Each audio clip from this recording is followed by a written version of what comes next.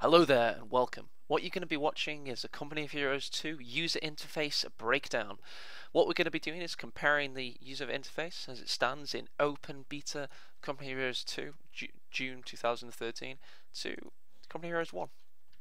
We're going to be looking at it, we're going to be discussing its appearance firstly, then we're going to go into its functionality, and then, it'll be an interesting video, hopefully. Let's start off with what they've done. They've basically taken all the features from Company Heroes 1, moved them about a bit, changed how they appear, but they've tried to build upon and not remove any functionality. If we would start with the tactical map, for example, that's in the bottom left of the screen. Of course, we know where it is. Company Heroes 2 has seemed to have taken a slight step back in appearance, but they have included more functionality. Let's see if we can highlight that to you. So this is how it appears.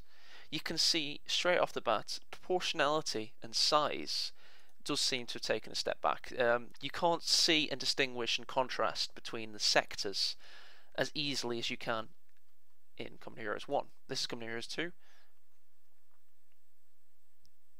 This is Company Heroes 1. And hopefully you'll agree with me there. However, you can do more in Company of Heroes 2's tactical map. Once you've got a unit selected, you can manipulate that however you'd like. You can retreat it. You can use all the shortcuts available in your keyboard. Theoretically speaking, you could actually, there you go, I'm selecting the buildings there. You could use your shortcuts, build armies, and conduct all of your operations entirely from the tactical map, which does give me semi-erection. It's nice to see, because in Company of Heroes 1 there's certain things you couldn't do. You couldn't retreat units within the tactical map. You could organise flanks, you could even organise control groups and what have you, but you couldn't do all of the shortcuts that you need to do, so you'd constantly have to flick between, which you wouldn't want to be in tactical map all the time anyway, but it's just nice to have that level of functionality. Second level of improved functionality. You can interact with the tactical map whilst in the game screen. So let me go over to these chaps here. If you watch my cursor, this cursor here, go all the way to the left, I can shift command an entire capping order whilst not even having to bring the tactical map up. And that's great. They've basically made it so you can the small scale tactical map is the big scale tactical map, and that could be why it doesn't scale so well in terms of proportionality. But what I will remind you is that Company of Heroes 1 tactical map wasn't a completed article when the game was first released. It took until mid-2007 until they had the full looks and functionality of what we can see now. I mean, it was great on release, and it still is to this day one of the best features ever implemented in a real-time strategy game, but it wasn't the completed version, so there is a lot of room for growth. Hopefully, the growth that we'll see is a lot better visual appearance.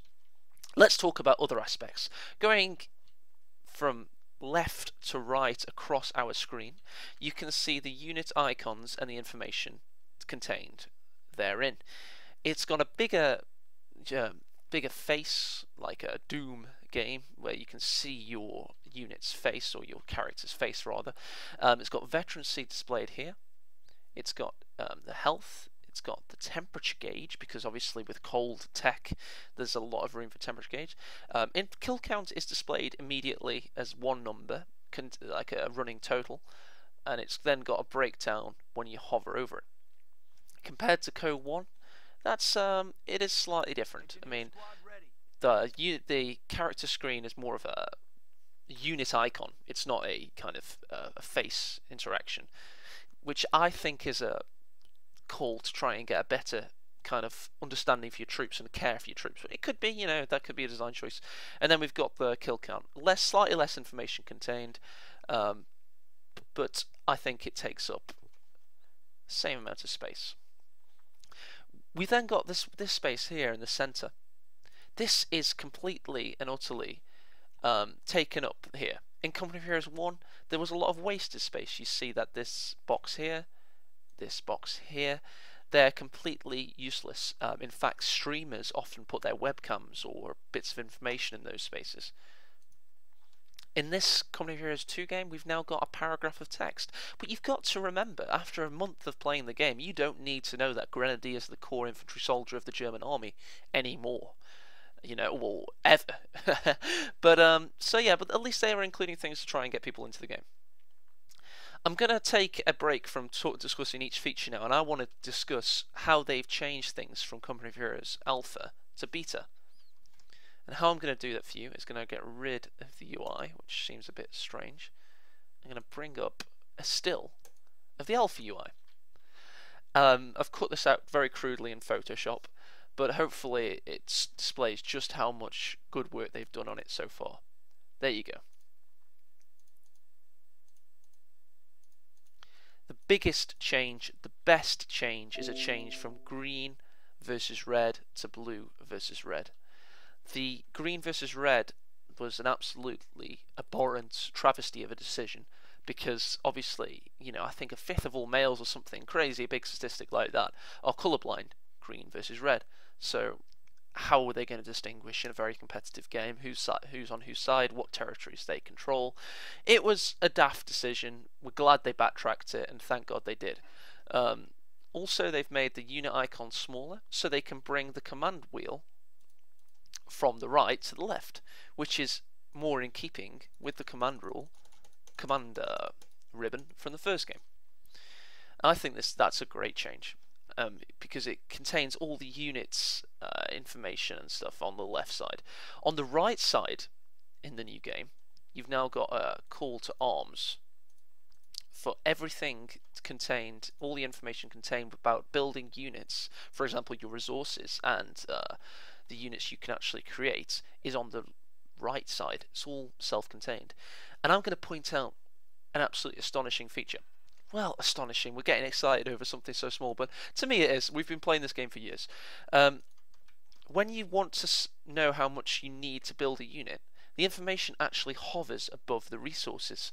So the horizontal strip of information does actually have a lot of thought put behind it. And I think that's great to point out. I mean, look, we need 200 manpower to construct a Pioneer Squad. We currently have 352, so I know I can build one just like that. For new players, this is a godsend. They don't have to pan their eyes from the right all the way over to the left, just to kind of work out the mental maths. It's all very quickly ascertained by just hovering over things, and that's a great feather in the cap of Company of Heroes 2. When Company of Heroes 1 Alpha first came out, people were really aghast at the new UI, and that was one of the big things said. People didn't like the horizontal layout versus the vertical layout. Because the idea was that your eyes can't track vertically as they can't track horizontally as fast as they can vertically, which I think is a bit of a moot point. I don't think that makes much sense, really. I mean, for example, when you're in a competitive environment, you only want to know which resource you're thinking about at that point. You don't want to, oh, I know, I'm going to sit back and think about all 4 resources and look at them all. No, you just want to say, have I got enough munitions for my strafe? Yes, I have. Let's do it. Boom, strafe. So the vertical space versus horizontal space argument is pretty stupid. Going onwards, I want to discuss the command ribbon in Company of Heroes 2 versus the command ribbon in Company of Heroes 1. I think it's better in 2. I think it's tidier in 1, in that it's hover over, but I think, I know that new players and players that have only been playing like for under a year have barely interacted with the command ribbon in Company of Heroes 1. I strongly doubt that anybody thinks, oh, what are these little blue shield icons? I'm going to get into them. Company of Heroes 2 is massively different. It's a great feature. It eventually covers, the entire right side of your screen, but at great value. You can see all the information. Let's go from left to right. We've got a Panzer Grenadier Squad in green cover. We've got a Grenadier Squad with an LMG. We've got a Grenadier Squad freezing to death. Oh shit, let's get them inside and give them some soup. And we've got a Flamer Squad with yellow cover. Basically, it's great stuff. See that little icon to the top right of my right MG? I reckon he's in a house. He's in a house. Do you know how I knew that? They've got a little house icon there. And if you go to the tap map, all this information is taken to it. So after a year of playing this, we are going to really get used to it, and it's going to become a great part of the game. Immediately when you first start playing it, you're like, oh, what's all this horrible blinking shit? But after a month or so, you're going to love it. Trust me on that one. Well, I hope you are, because I certainly think it's the best thing they've done in the new game. What's the best way for me to convey that? When you're in the middle of a frenzied environment, those little red blinking, oh, I'm in combat icons are gonna just shout out at you. So you're gonna go, oh shit, my engineers are in combat, I best put them behind cover, and then you'll see that they're behind cover. It's gonna be a very good feature of the game. Talking about overall appearances, I think the best way to convey appearances is to do what I'm about to do. I'm going to show you stills going from Co 1 to Alpha to Beta. I'd argue that Beta is the more attractive of the three. I think Co 1 was a pioneering interface, but it's got a lot of grey textures that look murky. It's a little bit disgusting. It doesn't contrast well with the game environment. I'll point that out to you now. Let's even go back to Longra. It looks like it's like, just wash your brain away from playing this game for the past several years. Just look at it with fresh eyes. It looks like it's a grey blob hovering over the world. Company of Heroes 2. Hang on, let me get rid of Company of Heroes 1 firstly. Company of Heroes 2 tries to immerse itself in the environment. For example, there's a slight hue of blue and greys within the confines of the taskbar. So it's got a better contrast, I believe. I think it's more attractive. I do think the texts are more readable. I don't think they were when it first came out, but I do think they are now. I think all the arguments against it have been met at least halfway in most facets of the UI. There's the original one, and there's it is now. I think you can read things and it contrasts a lot better. I'm running out of things to say now, which tells me internally that it's time to wrap this video up. I'm going to contain all the three image stills in the information bar of YouTube. In terms of YouTube and myself, I do plan to be making a lot of videos over the coming year about Company of Heroes 2. I'm going to try and shy away from making long videos anymore. I've got a bit of a longer hour job. I'm going to be making shorter videos such as this one, under 20 minutes. So if you like this kind of content, please do subscribe. It increases my EP ever so slightly. Thank you for watching. Goodbye.